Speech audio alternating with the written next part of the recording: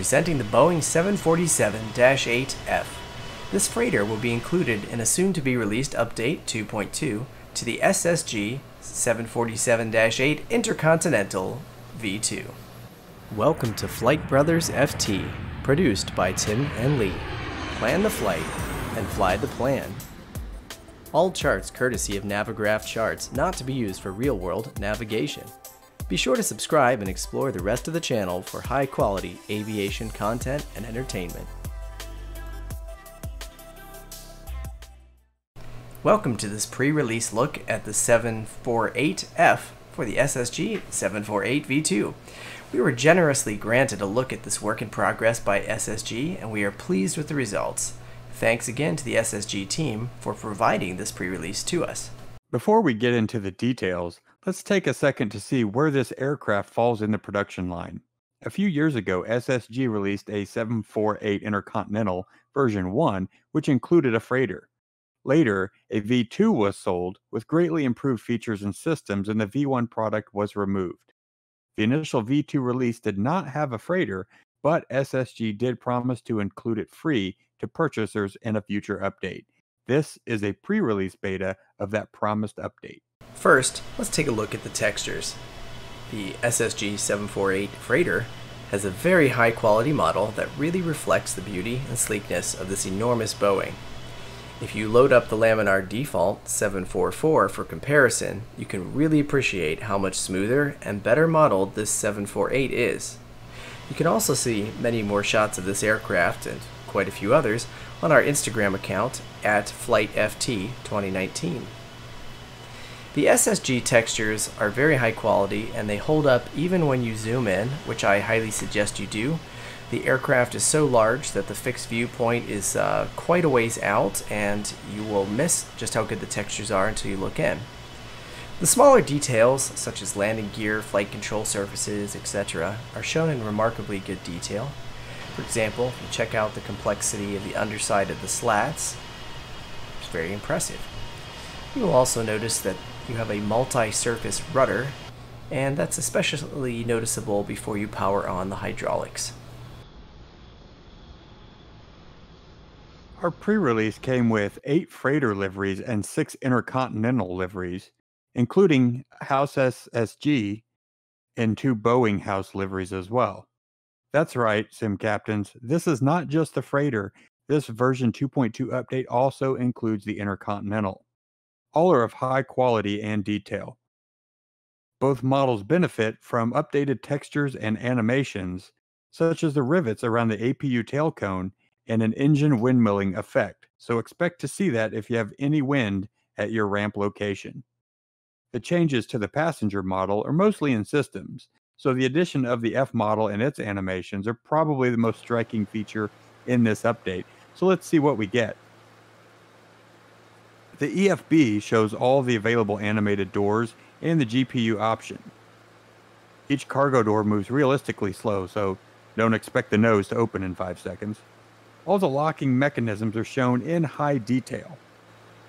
I was an owner of the original version 1, version 2 as well, and V1 did not have the cargo displayed in the cargo variant. We have another video on that channel. Maybe we'll go ahead and link that in here for you to take a look at.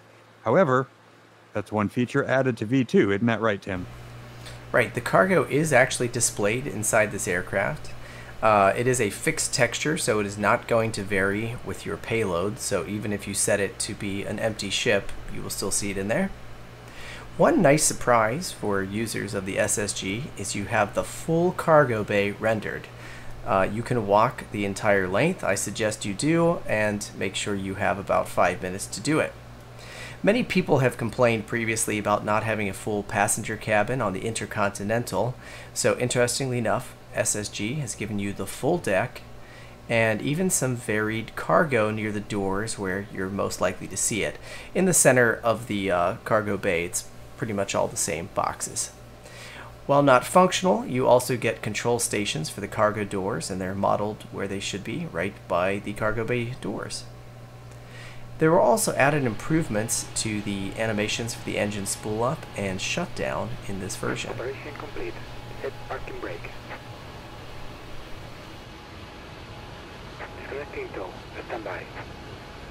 The upper deck has been changed to reflect the crew accommodations on the freighter. In our pre-release, the cockpit has a curtain instead of a door. It doesn't open, you simply walk through it. The doors to the crew rest bunks are left and right, and the cargo access ladder is also just a pass-through. All the crew areas have a nice level of detail and good texturing. The main cargo deck is impressive in its own right, with detailed textures on the wall for each cargo position. And as I mentioned before, walking the cargo deck really gives you a sense of the 748's massive size. It takes quite a while to walk, even if you're using the I call it the run feature, holding down shift when trying to walk the length of it. And amusingly enough, when you get to the rear door, you will find there is a very nice unbadged, what appears to be a Nissan 370Z, and that is going to be transported on all of your 748 freighter trips. The sounds on this model seem unchanged, and that's certainly not a complaint for us. The 748's F-Mod has always seemed quite realistic, and we find it to be satisfying both internally and in the external views. You know, Tim, I'm glad they threw the 370Z in there because nothing would irritate me more than hopping on my brand new 747-8, flying to a beautiful location somewhere in the world, and having to call an Uber. So we've got it. The only trick is getting it down from there. That is exactly what I was going to say. You read my mind. Well, SSG uses the EFB as the main interface for its custom features. It has a simplistic presentation, but it's quite easy to use for loading, for operating the doors and setting adjustments. I had this complaint earlier in our, was that our second video, I think, Tim, when the V2 came out, that some of the click regions were a little tight for my liking. However, those are noted on the bug tracker that SSG has established in the xplane.org forums. We'll go ahead and link that in the video description below. I think one other addition that may add value, and this is just us talking, would be adding Avatab compatibility to it. It works really well, but it's always nice to have those charts since you have the screen there anyway. Right. Now, I think that's really what gets you is we've all gotten so used to having that tablet in that captain's position that when you look at it, you can't help but feel that it should have Avatab functions because so many of the other paywares and the Zibo already do. All right, so there have been a number of systems and procedures and FMS tweaks added here. Most of those were provided to us in a list, and we went trying to hunt down as many of them as we could.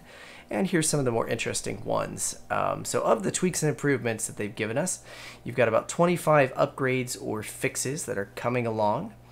And it's a good sign because it shows SSG is really taking all of the customer feedback and has been working to improve this product.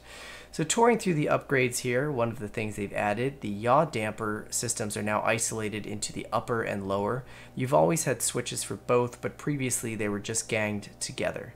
Now that they have unlinked them, they've even added the appropriate ICAS messages to show you which one is not currently active.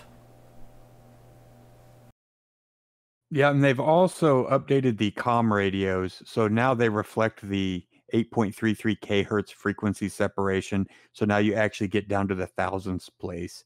The 748 also has a keypad entry for the frequencies, so this is kind of unique among Boeings that typically have the knob with the inner and outer for the main megahertz and then the kilohertz frequencies. The transponder input is also listed as improved, though I don't think either of us really had any issues with that in a prior version. The 747 has 3 FMCs, for those of you unfamiliar with the layout. Of course, you have one at the captain and first officer and one on the pedestal. It's been given a sample display, making it appear on, so it's not just dark. SSG says they've not implemented its features in this version, again, 2.2. So we could assume it may make it into some type of functionality, although that is not certain, and that is not confirmed or rumored from SSG at this time. Right, and quite honestly, Who in the heck needs a third FMC on a sim plane? But whatever, it's there. If they make it work, I'll be thrilled to have it. I'll just have two of them on progress screen. I gotta have Netflix go on that one. Yeah, just I don't know what I'm going to do with it. All right, so speaking of the FMC, that is where quite a few of the little changes and bug fixes have been implemented. One new feature is the display of the SIDS and stars on the nav display as previews with a white dashed line. This is a feature of the real 748. Improvements have also been made to the step climb input, the approach speed computations, and now a warning is displayed if the nav database is not installed. And I had to snicker when I saw that because I'm one of the fools when I initially installed the 2.0 who didn't have the nav database in correctly, and it gave me endless problems, but that was my own fault. So yeah, I think it had to go into like the UPMD folder or something like that, right? Yeah, it was user error. You know what fixed it? When I bought the SSG E-Jets, I actually like read the manual and installed it correctly, and then all of my SSGs worked properly. So yeah, read the manual, guys. That? All right, so speaking of the FMC, as we flew this, our own testing has given us some mixed results. Now, if this never occurred to you, Flight Brothers FT, we're not actually brothers, if you didn't know that, and we don't live together, and we don't fly the same sim PCs. So there's two separate systems running this. Now, on my system... That's not totally true. Sometimes when I'm over at your house or we're doing live streams, we do. Right, pre-COVID. We would smash in here and sit with my little tiny monitor. That's right. Where do we get the webcam function going, guys? But as I tried it on my system, I was super pleased. The FMC ran smoother than it did on 2.0. I found it to be a much cleaner operation during the input. I remember the 2.0 used to kind of hang for me a little when I was putting things in. And sometimes I found these like weird ghost lines at the end of the plan. I wasn't noticing that this time. Oh, yeah. And also in operation, it seemed to work great. And the thing that impressed me the most is during my test flights, when I made changes, it recomputed and everything was fine. And that is normally where custom FMC fails for me, is like, yeah, if you set it up the way their manual says, for anybody's, I'm not talking about specifically SSGs, you'll probably be fine. But as soon as if you're on VATSIM and you get rerouted, then you're trying, sometimes it just can't recover.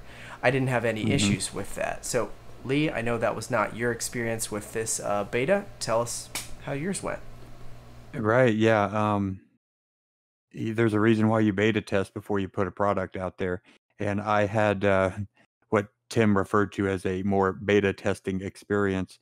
So I had a few crash to desktops with mine, and of course, with each time, anytime you have a software failure or hang up, especially with the X-Plane, the devs always want to see the X-Plane log so they can sort through it. So on the crashes, I sent that in, and our point of contact over there and part of the team, they've been sending it out, and they've been addressing issues.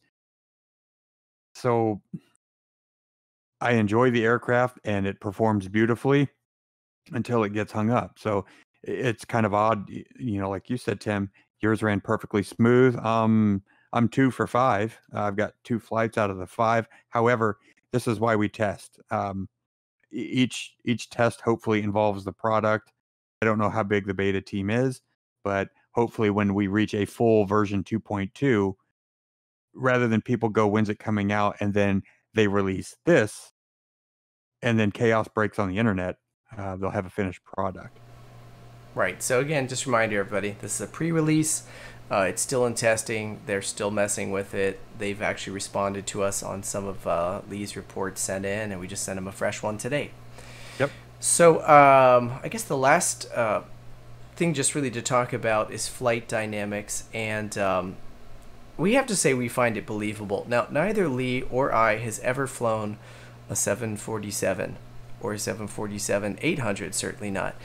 The only thing I've been behind the controls of is a Cessna 172. But that said, of all the sim planes I've flown, it seemed very believable. in the dynamics, and it does seem to line up with what actual captains have said about 747s. So to all the people on the internet who've said things like they fly like an F-16, I think you're silly. So in general, 747s are known to be very stable ships. They're extremely large. They have a huge amount of control authority. The inertia of such a large aircraft can be a little tricky in a landing configuration, so if you are not stable and you're not lined up, don't expect you're going to just slide it over super easy. It's too big. But its size also kind of helps you out. Minor crosswinds, not a problem for something the size of a small ocean liner. The biggest handling difference that we find with 747s, this one, or even the default Laminar, to compare with other aircraft, is the incredible amount of available thrust.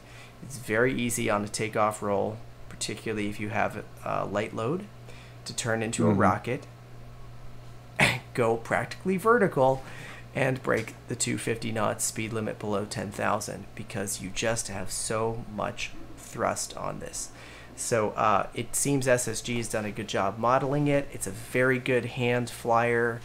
I've done probably an hour of hand flying at low altitude. I won't bother telling you the circumstances for that right now, but it was enjoyable.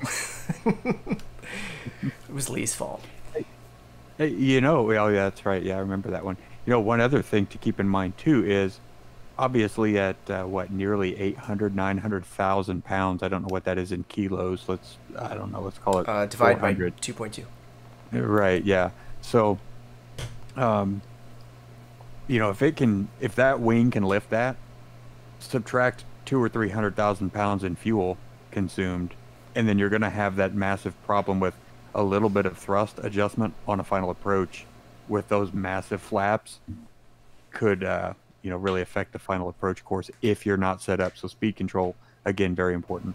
Right, yeah. Stabilized approach is always important on an airliner, and, you know, as a function of scale, this is scaled up. So a small mistake times the size of this aircraft, it's going to add up.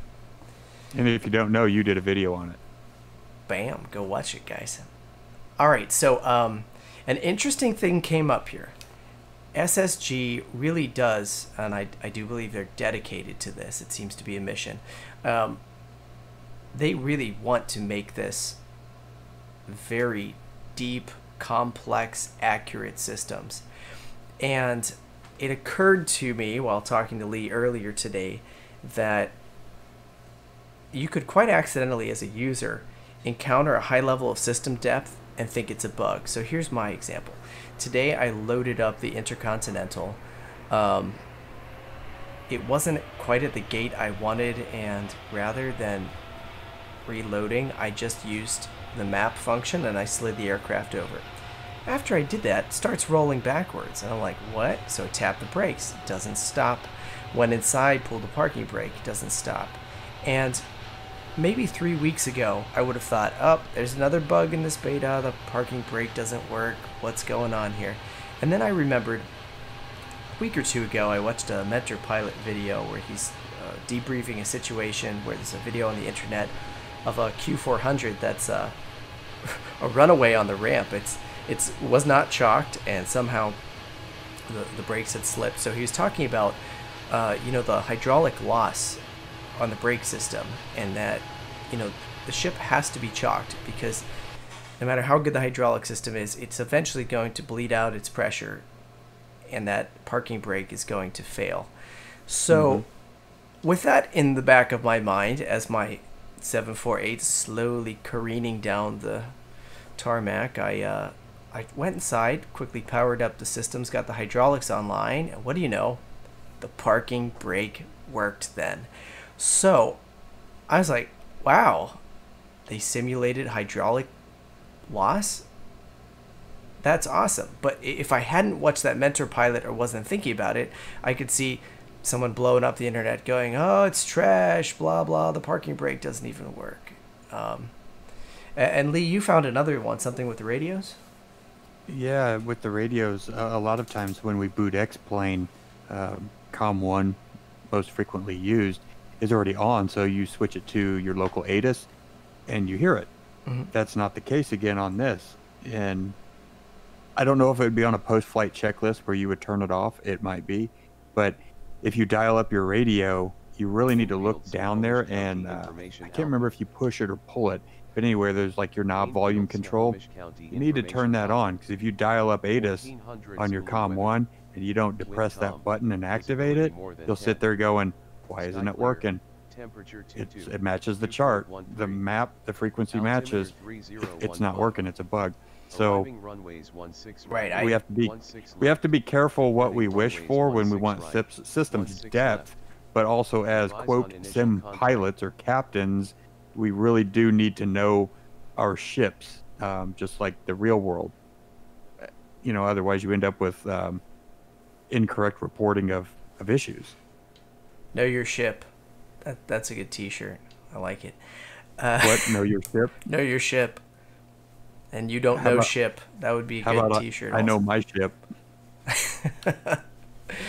Well, yeah. No, that's the never-ending battle between, the very vocal crowd of we want study level, and then probably your more casual, average guys. We have a real heart for the newbie flight simmer. That's actually a lot of why we started this channel.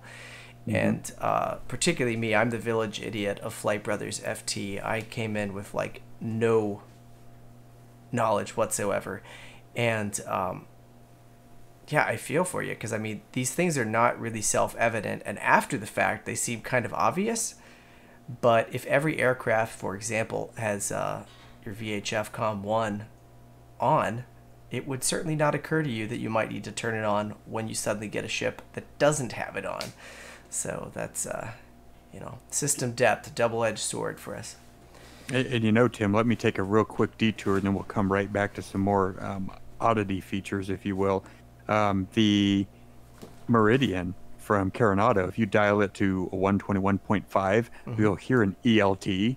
Nice. And I about lost myself for 15 minutes trying to figure this out, that it was selected on COM 2. So, again, it's just sitting there making its noise for minutes, and I'm like, what is that? Lee actually texted me, because we were both tested. That was the video we did right before this one. And he texted me, he's like, were you getting this siren sound that just won't stop? Right, yeah. I'm like, no, I'm definitely not pressing the ELT switch. Like, it's definitely where it needs to be. What's going on? Oh, so craziness. Another one of those. And again, one of the areas where SSG has really put these systems in depth is, and we addressed it in, I can't remember if it was this, I think it might have been our live stream, Tim, where we flew this to Munich, maybe. It has tail strike protection. So when you're running down the runway and you yank back on that thing, the tail will not hit. The system sorts it out and will not give it any more pitch than it needs to get airborne, which again is a feature that a lot of aircraft don't have and surely is not modeled in sim. And another one of those unique to this for our 747 400 200 captains, this has FADEC on it, so you can throw your fuel switches and hit start and you're done. There is no wait till N2 or N3, depending on if you've got Pratt's, GEs, or Rolls Royces to add fuel. You don't care. Throw the switch, make sure your bleeds are on, and go. And it gives you on the ICAS, you get the annunciator for the start sequence. It'll say, I think, start or starting. Then it'll say running for about 10 seconds. Then that text disappears. Well, this is interesting, because the sim world is reflecting the real world here. The 748, is it a common type rating with the 744? I would imagine it's not. Because that tail strike protection sounds very similar. We're going to have to go check this now, because that's kind of dorks we are, to what MCAS was trying to do for the MAX, so the NG pilots would have a very nominal transition, just a little computer-based training to get them into it. Because if you are a 744 captain, you'll notice the cockpit's functionally the same, other than, yay, you have a FADEC now. So the one thing that's not the same is the added length behind you.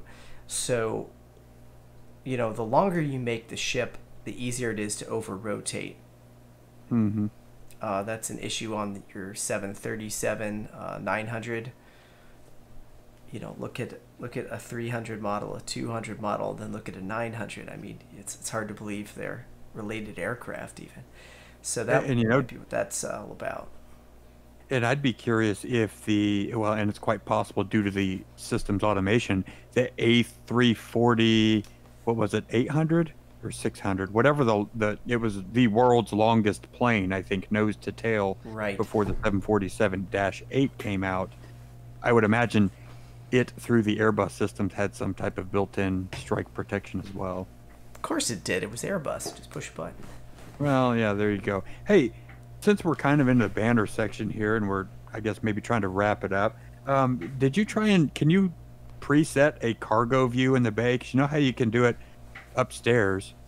I think you can set one in crew rest and in the Intercontinental. You can. I actually, here it's a suggestion for everybody.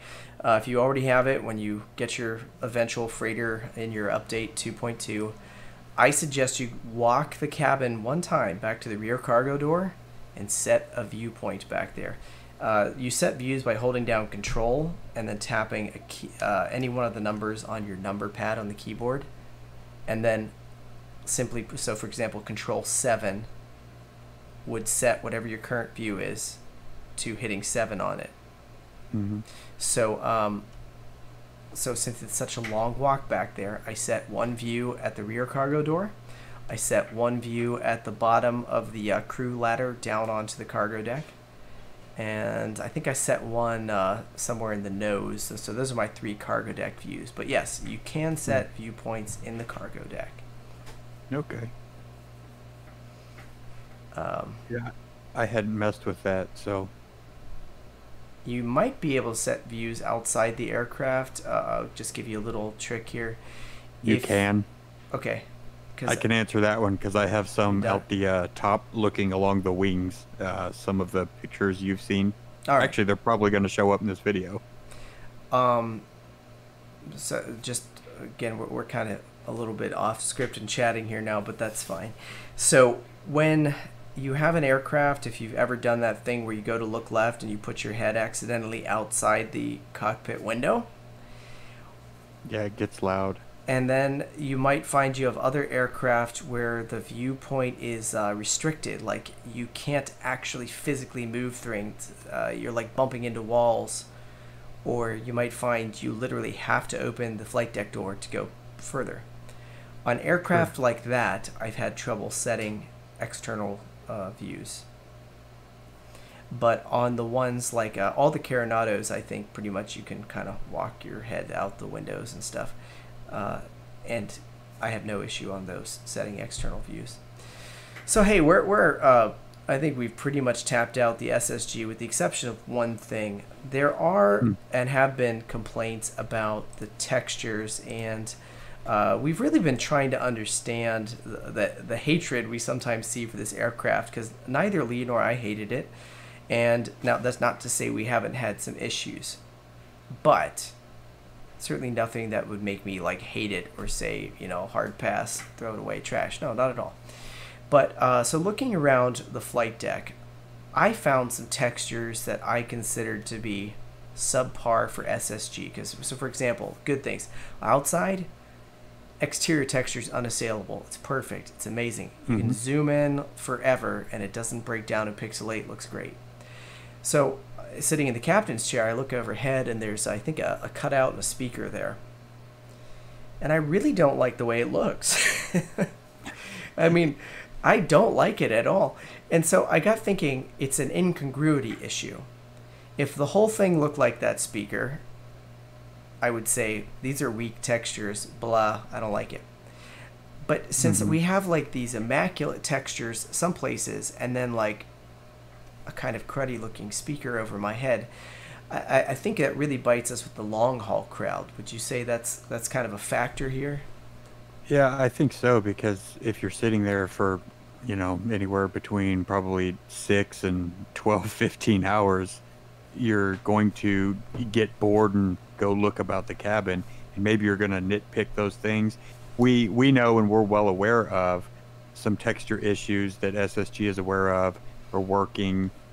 So these may be on that list again. in the description below, there's a bug tracker of items that they're working on and priorities that they have set to resolve. Now, it may be in 2.2, it may be in 2.3 or whatever, we don't know. We're just showing you guys a little behind the scenes of what this looks like at this point. All right, so we're just about getting to the end here, so we would really like to know, though, what your experiences have been with the SSG 748, if you've had either the V1 or the V2. But do us a favor, if you actually really dislike something about it, please let us know very specifically what it is. We're not going to ask you to defend it. Don't worry, I'm not going to razz you about it unless you tell me it handles like an F-16, because I already made fun of that earlier. But But if you actually have specific complaints, by all means, throw them down in the comment section, and I'm certain SSG is going to be seeing this video, so that'll get it to us and probably them as well. One other thing, before you ask us for a release date, we don't have that information. If you would like the most up-to-date, you can always go check out fselite.net. That's a great site for all flight sim news. You can go to SSG to look for direct news briefs. Those would be your best sources of information, but sorry, we don't actually know when it's going to drop. So, until next time, I'm Tim. And I'm Lee. So remember, plan the flight. And fly the plan.